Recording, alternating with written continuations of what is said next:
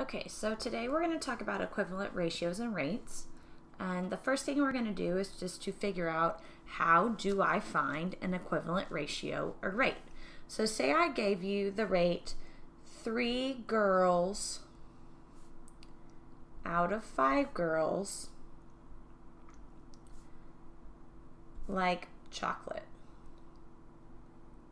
And I wanted you to find an equivalent rate.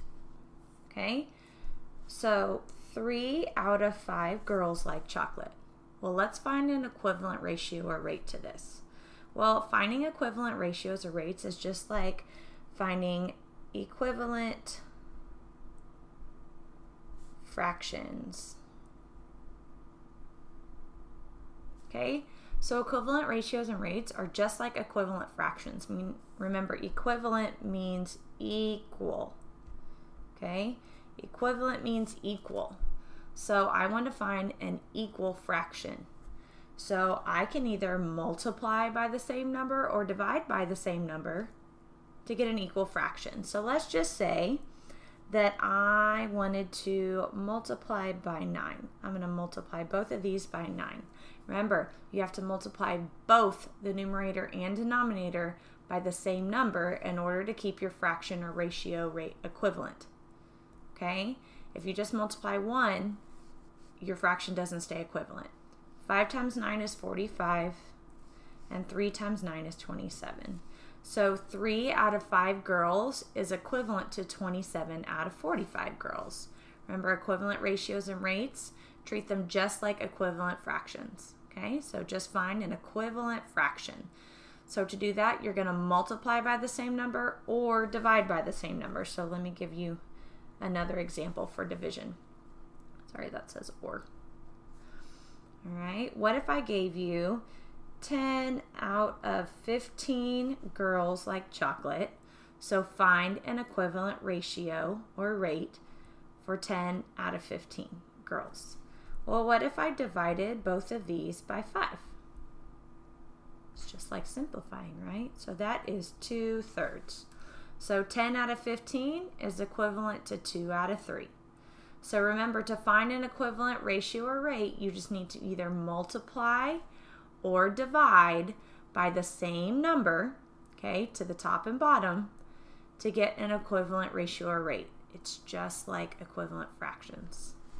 Okay, the next thing we're going to talk about is if I gave you 2 equivalent ratios and rates, how would you figure out, if I gave you 2 rates or ratios, how would you figure out if they're equivalent? So there's 3 ways we can do that. The first way is by using the unit rate. Okay, so our first way is by using the unit rate. So for example, if I said that 12 boys out of 72 total boys play soccer. Okay, and then the other part would be 6 boys out of 36 total boys play soccer. We need to determine if these 2 rates are equivalent by finding the unit rate. So first off, we need to set up our rate. 12 boys out of 72 boys. So out of is our keyword there to help us set up our ratio. So I've got boys out of total.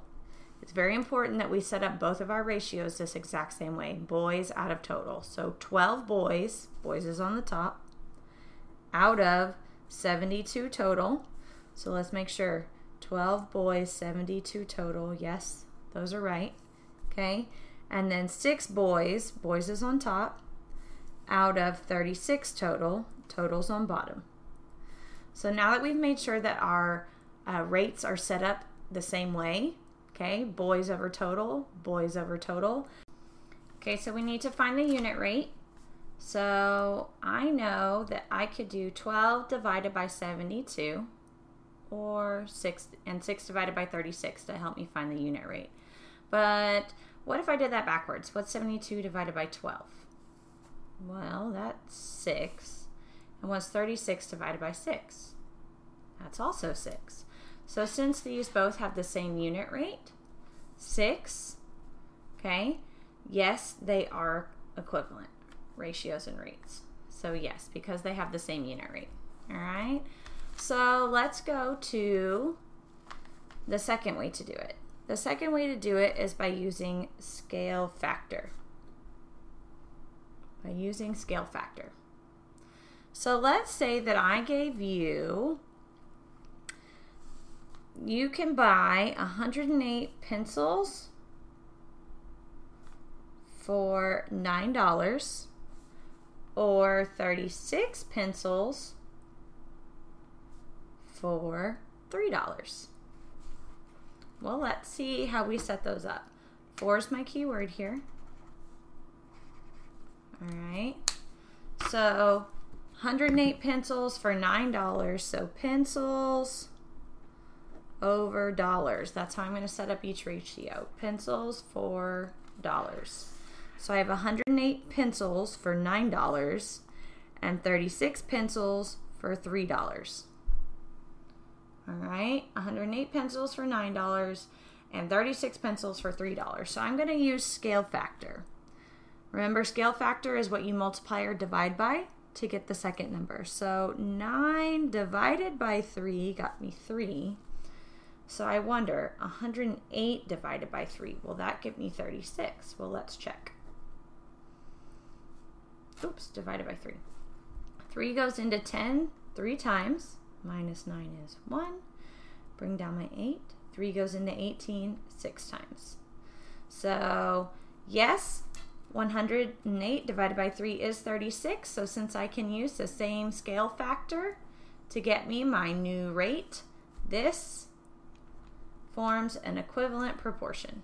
I'm sorry, not proportion, an equivalent ratio or rate. Okay, and last but not least, we're going to look at using the cross multiplying method. So cross multiplying. Cross multiplying. So let's say 4 out of 5 students like bowling, and 8 out of 10 students at another school like bowling as well. Okay, so they like bowling also. Let's scoot this up. Okay, so they like bowling also. So let's set this up. 4 out of 5. So 4 out of 5 students and 8 out of 10 students. So we want to see if these are equal by cross multiplying. I call this also the butterfly method because it kind of looks like a butterfly to me. 10 times 4 is 40. You're going to multiply the numbers that you circled. And 5 times 8 is 40. Since both of these numbers are the same, yes, this forms equivalent ratios. All right, so this cross multiplying is probably my favorite way to do it. I think it's just a little simpler just to multiply those numbers, but you do whichever way works best for you. So finding the unit rate, using scale factor, or cross multiplying, whatever works best for you.